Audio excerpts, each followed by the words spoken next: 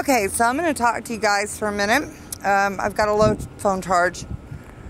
I'm still in a considerable amount of pain. However, luckily the ER is only a few blocks from where I live and where I currently reside, so I walked down to my nearest ER, and unfortunately when I got there, I didn't know it was run amok, and that I'd have to go through flooded orange tape and whatever construction they got going on. I went through the orange tape hoping to get to the ER to where I was in so much pain between my teeth and my back that I almost got myself in trouble with security. Couldn't get through the gate and couldn't even get to the ER.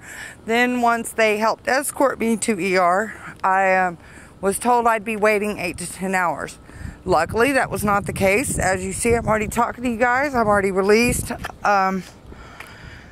They didn't do a whole lot for me. She gave me a shot. I don't even know what it was. Honestly, I forget the name of it. And, pardon me. They gave me a Norco, which none of this is, for me, considering my tolerance and the prior medications I've been on in life with all my surgeries, it's hardly anything. It takes a horse tranquilizer to alleviate my pain or to knock me out or to give me any pain relief, really.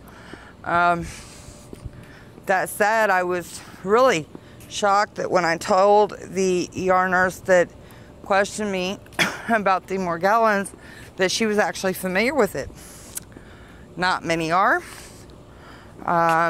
I explained the nature of my back pain as well as my teeth, and that I go to the doctor in the morning. She was very cool and considerable, did not insult my intelligence.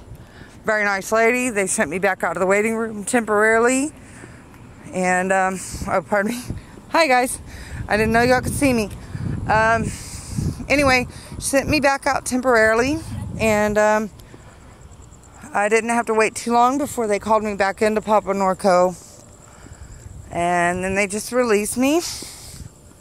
And so now I am meandering back home, thank goodness, where I can go try to be comfortable in my suffering. It's like I told them, if I was not in severe pain, I would not have went.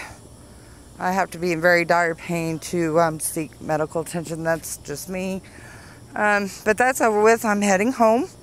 Just want to touch base with you guys. Hello, sir. How are you? Can I help you?